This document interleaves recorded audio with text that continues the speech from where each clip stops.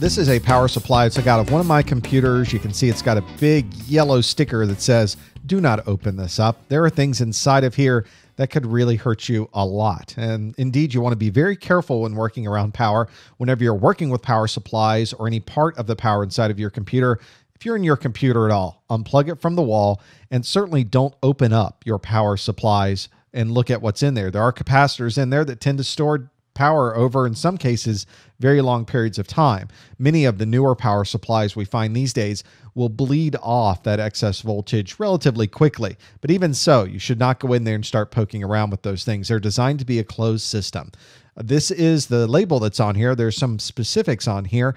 Let's drill down on this a little bit. I think I've got a zoom. There we go. So here's our label. This is from Delta Electronics, the different model of this particular power supply. The expected input on this power supply, this is what I'm plugging into the wall that's going into the power supply, is expected to be 100 to 120 volts. That's what we do here in the United States of AC. There's a little AC symbol, and that's running and providing an input of at least 4 amps to be able to have this power supply work.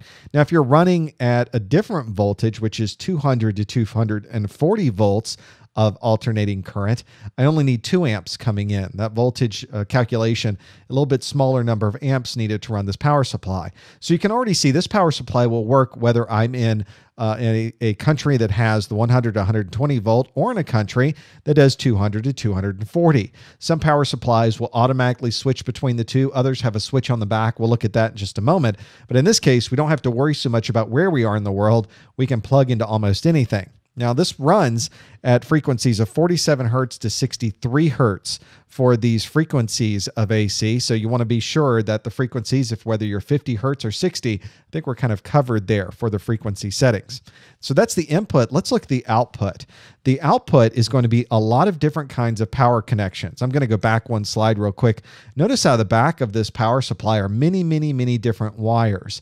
Each one of those wires does something different. We're going to look at that in just a moment. And there are different voltages coming down these wires because our motherboards and other components use different voltages depending on what the particular device is.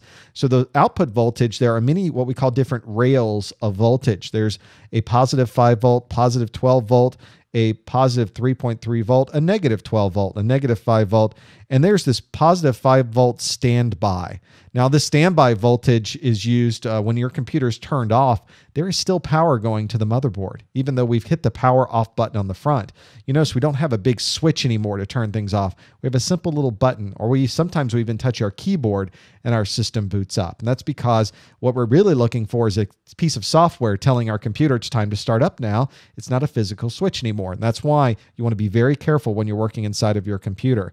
So the output, if it's a plus 5 volt of DC, there's our DC symbol, is going to output 16 amps. If it's 3.3 volts for this power supply DC, it's going to output 9.2 amps. Different power supplies will output different voltages, different types, or output different amperages at different rails. So you need to look at the voltages and how much amps they are putting out. And that will go back to depend on how many different components are inside of your computer, what voltages they expect, and how many amps they will need. Not all power supplies are alike in that type of configuration. Notice it does say that the 145 watts of output is what you can expect to be a maximum for this one. And it says the plus 5 volt and plus 3.3 volt total output is not to exceed 110 watts. So now we've got an idea of just the capacity of this power supply. We can compare it to what's inside of our computer with our motherboard and our different components and see if we need this power supply, or maybe we should get one that's bigger or one that provides a different amount of amperage depending on the voltages that we're going to need inside of that computer. Figuring out the exact power supply you're going to need is a bit of a math session, but fortunately, once you have the right power supply, the types of connectors inside of your systems are very standardized. One that is very, very common is one we've tended to call the Molex connector. This is the company that actually makes this connector, but it's been around, well, you can think of the computer world practically forever. More generically, we refer to this as a 4-pin peripheral power connector.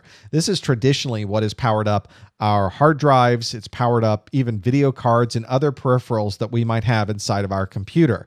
These days, we've got other types of power connectors for things like floppy drives. And we've always had different connectors for floppy drives. This has been a little mini connector, and you always see this with floppy drives. It's really not used anywhere else inside of our computer. So although you may see fewer use of this lately, not a lot of computers have a lot of floppy drives in them these days.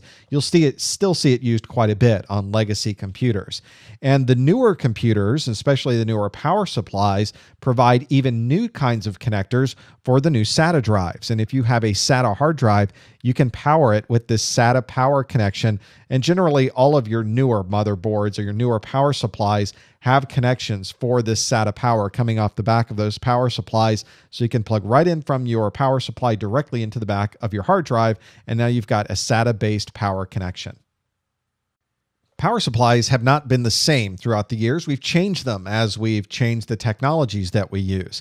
The very early power supplies, at least the more standardized versions of power supplies, were called the ATX 12-volt power supplies. This is what you might refer to as the original ATX power standard.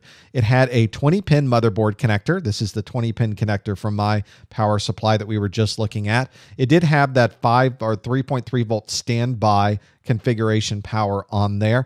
It was very simple. You take all the power from your motherboard, it uses all of those pins, you plug it in, and each one of these pins has different voltages on it. Some of them are grounds. In other parts of this video, I think we outline what that is. But you want to be sure, look at your power supply specifications. It will tell you what each one of those pins is. And you want to make sure that it matches what's on your motherboard. This standardized ATX standard was one of the first times where we had something that everybody agreed on that said this is exactly how we're going to do power on every motherboard and on every power supply. You almost don't even have to think about it anymore.